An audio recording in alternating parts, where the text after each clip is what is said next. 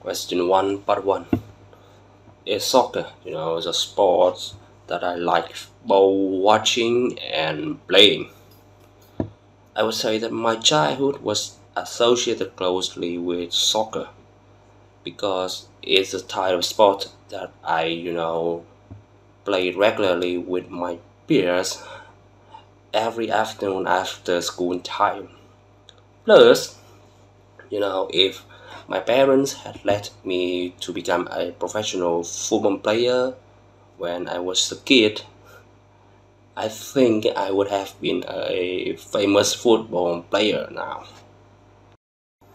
Question 2, part 1.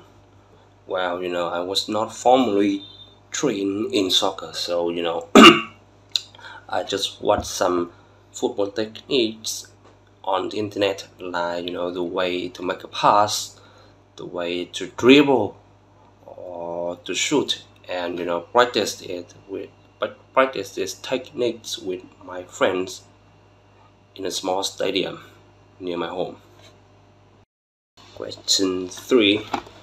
Of course, like I have said above, I played football with my friends regularly after school, and moreover, when I was in high school, I also hit the gym with my classmates in a gymnasium, which used to be a stone throw away from my home.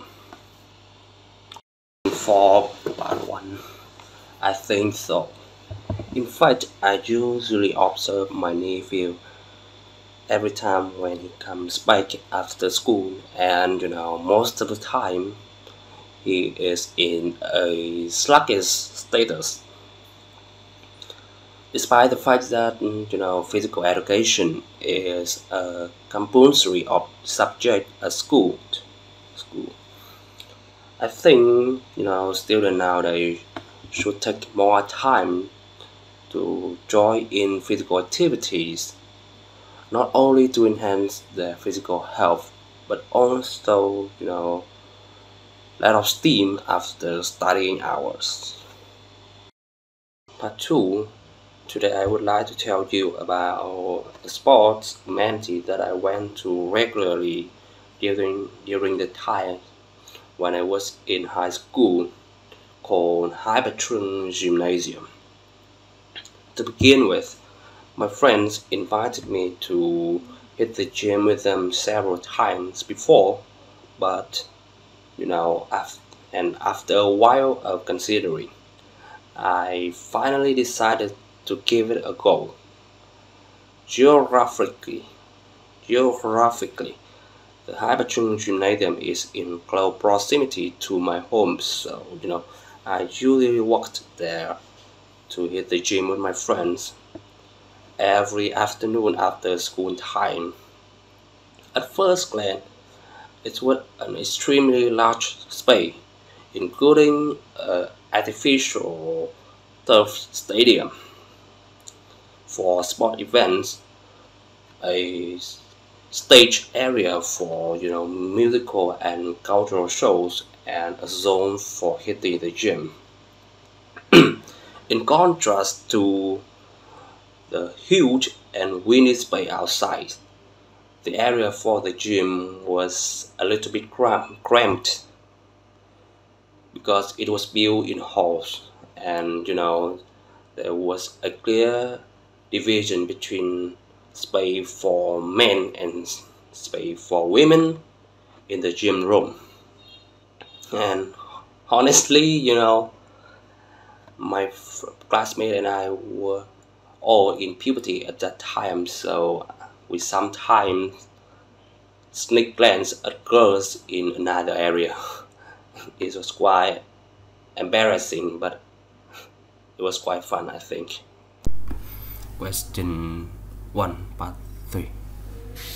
Well, I think my answer is yes.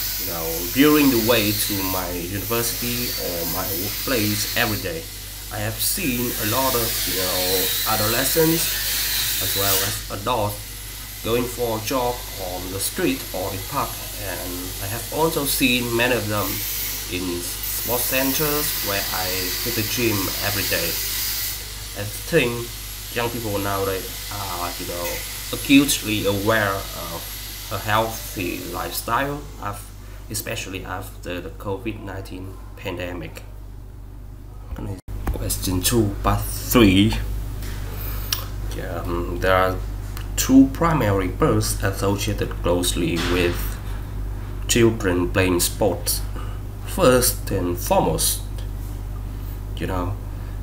physical activities can help students significantly improve their health. Through joining in these activities, their muscles as well as their bodies will be honed to become more tough and flexible, and their resistance is dramatically enhanced. Second, sports might be a good way for not only kids but also adults to let their hair down after working or studying. Indeed, burning calories as well as sweat in playing sports can release stress out of people's brain and help them refresh their mind.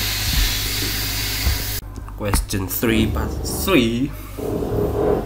Definitely yes.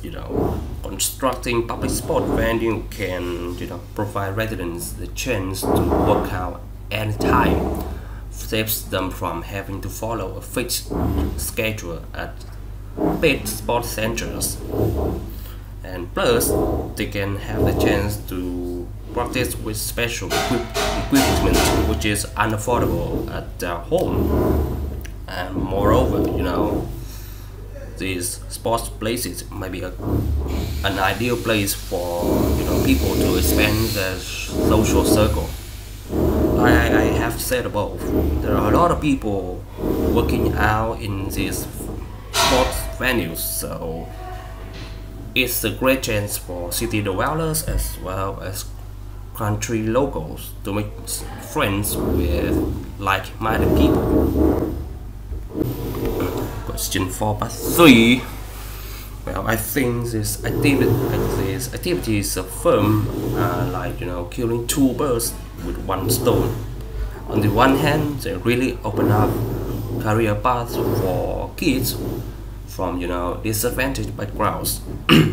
For example, in Argentina or Brazil, where street football is ubiquitous, scouts from European football teams will discover football talents in these street football matches, and firms who condition sports spaces for kids will certainly be widely honored. And on the other hand, I think donating sports spaces and equipment is like a form of charity. It's also a good way for firms, business to polish their brands as well as their fame under the public's eyes.